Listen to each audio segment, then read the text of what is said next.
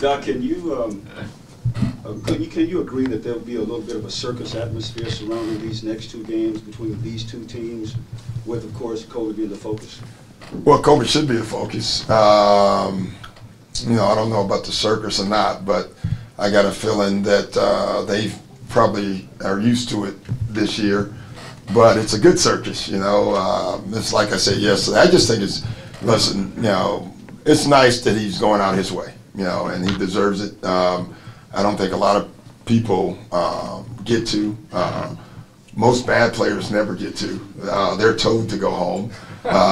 You know, most great players, you know, may stay around way too long. Most boxing champions get knocked out and they're told to go home. So it's nice that, you know, Kobe gets to go out on his accord, and I think that's really cool. Doc, just a couple of quick ones. How was Blake feeling after practice yesterday?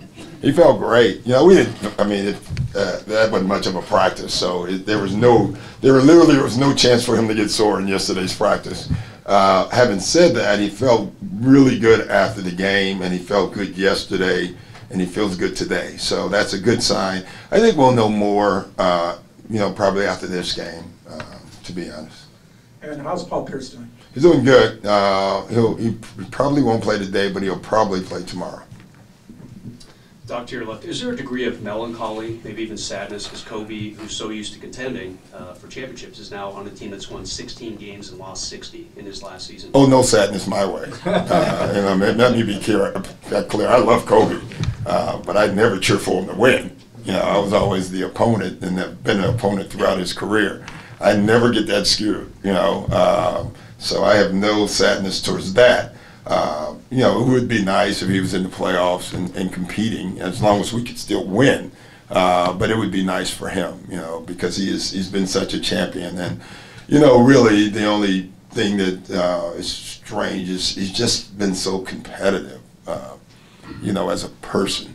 And so that's the only thing that, to me, you know, you don't get sad over it, but you just wish for him he could be that, and it made a difference, because I think that's what sets him apart. You know, he's as talented as any player that's ever played the game, but I think and I've said this throughout, what people have missed is how competitive he is. That's what's made him great. You know, there's probably other players that have the talent, but very few.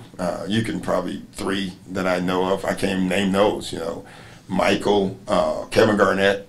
I'm just talking about as far as just straight up competitiveness, and Kobe probably are the three that come to mind. Isaiah should be in that group. You know, those guys. They're more great players, but I'm talking about straight competitiveness. I don't know if those four, to me, are probably in a category of their own.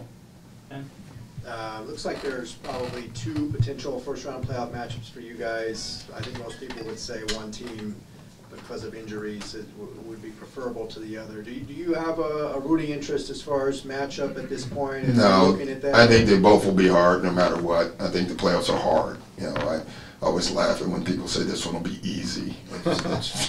It's ridiculous. You know, so I always look at it that you know, both teams kind of create their own problem. But I don't. You know, I tend to focus on us and letting us be ready. You guys could have a small say in that because you play one of the teams and can potentially rest guys. Would that be something you would? No, I may rest guys or not, but that won't be the reason we do it. You know, I'm sure some will take it that way if we did, but that won't be the reason. Doc, I wore this T-shirt for you, bursting through the gateless gates. That's been one of your mantras.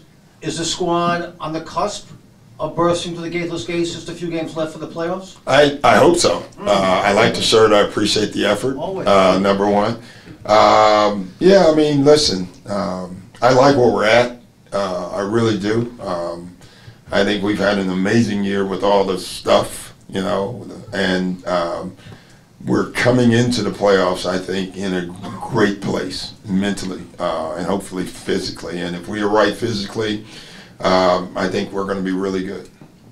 Doc, over. Will Blake play back-to-backs?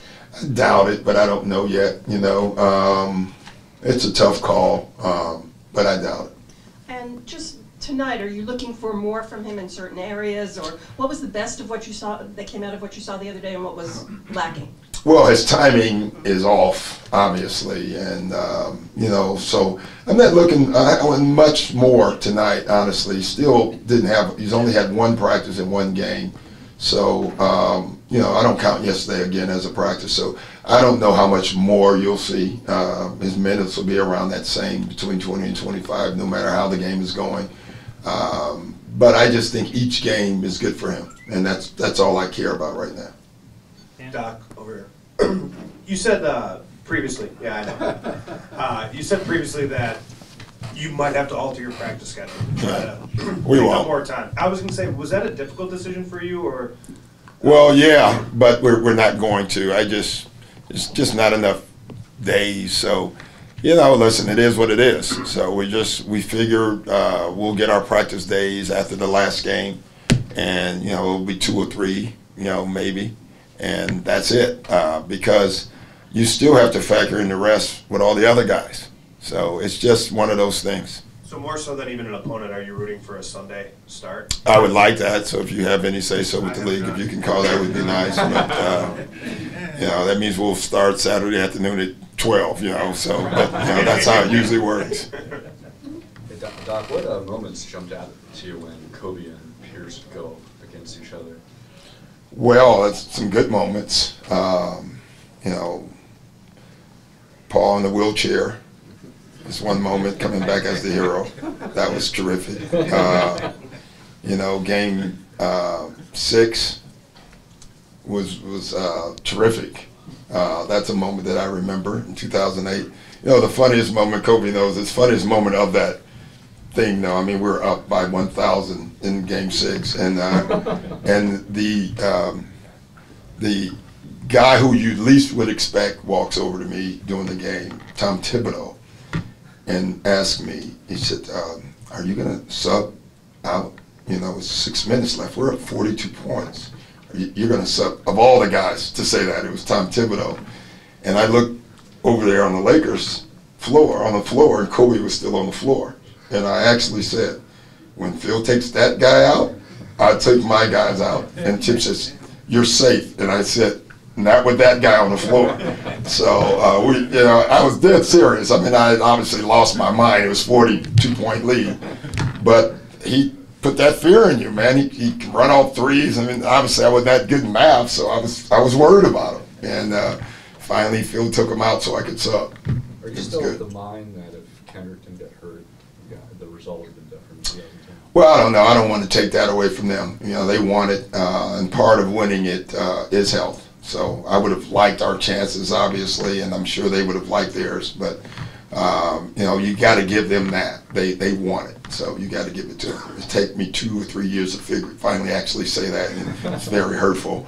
But you have to give them the credit. They won the title. Doc, going back to Paul Pierce for a second, when he's healthy, what role would you like to see him fill for you guys in the playoffs, and how important is he?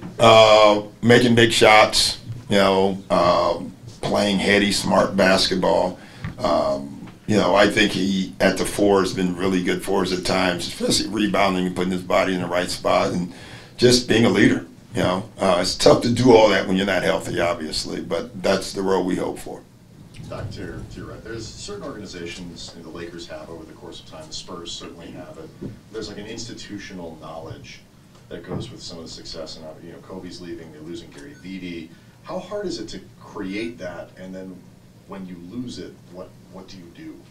Well, I joined an organization that had lost it, you know, so I saw it firsthand with the Celtics. You know, the Celtics have had that, and you know, they went in that long tailspin of losing.